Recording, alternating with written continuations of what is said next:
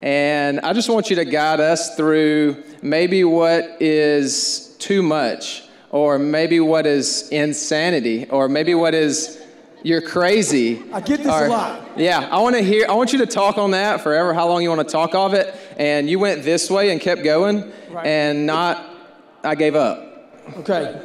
I tell everybody in life one thing before I get to your question. Try one more time. Let's go. Okay? Try one more time. Yeah. And that goes in for me. Think about this. You read the book. I didn't pass anything the first time.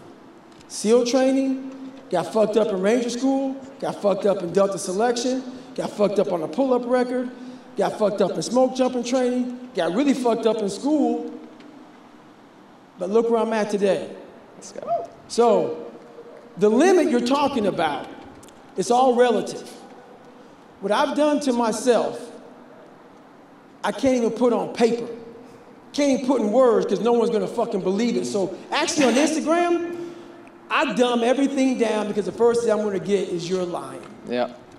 So I write non-truths about the truth that is much harder than that. Because I'm gonna get that right there. Man, you're fucking nuts. I love it. I think that's where we thrive. You know, well, the thing we want to be around this, that. You wanna make sure that you know yourself. Yeah. Like I said, it's all relative.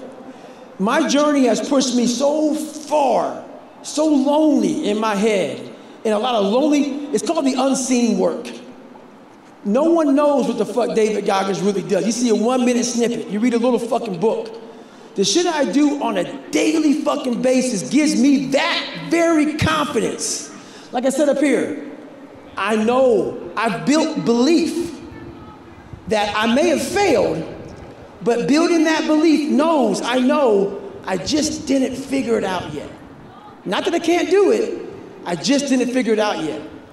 And that's what all that is. And I've also built up an insanely high pain tolerance by having that dog. That dog. I'm not trust me man, I was born some sickly little abused kid, afraid of everything. But I built up that dog, and once you build that dog in you, man, the pain and the suffering and the lonely nights and the fucking unbalanced, if you put the right people in that foxhole with you, you are a dangerous motherfucker. Very dangerous. So, yeah.